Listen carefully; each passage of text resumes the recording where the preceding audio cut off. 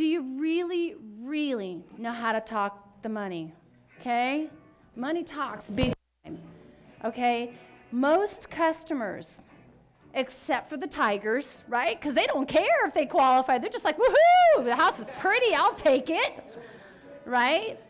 But most of your other ones, they're not going to buy it unless today, right now, here today, because I'm going to suggest there's always a reason to do it right now, here today. There's always a reason to do it right now, here today.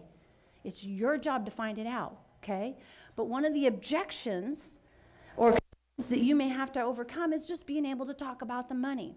So do you really, really know how to discuss the different characteristics and to go over an FHA loan, a VA loan, and a conventional loan, and how each one differs?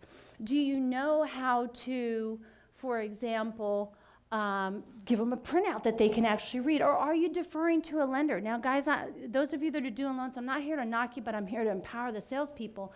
You guys need to be able to do this job yourselves without having to refer them out to anybody else.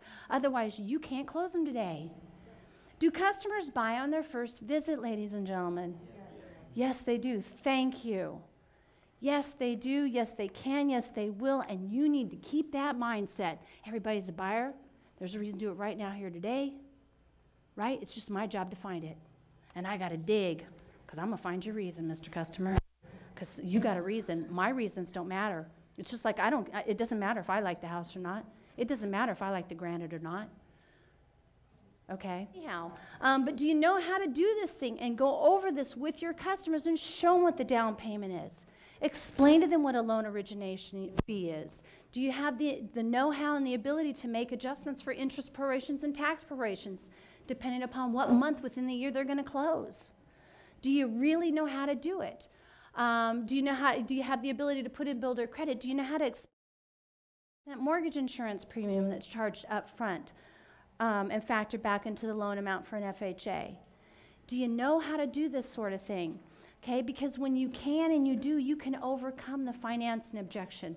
The bulls in the room, those drivers, chances are they already know, but they want to know if you know. Because if you don't know, they're going to write you off and go, this person doesn't know squat. Okay?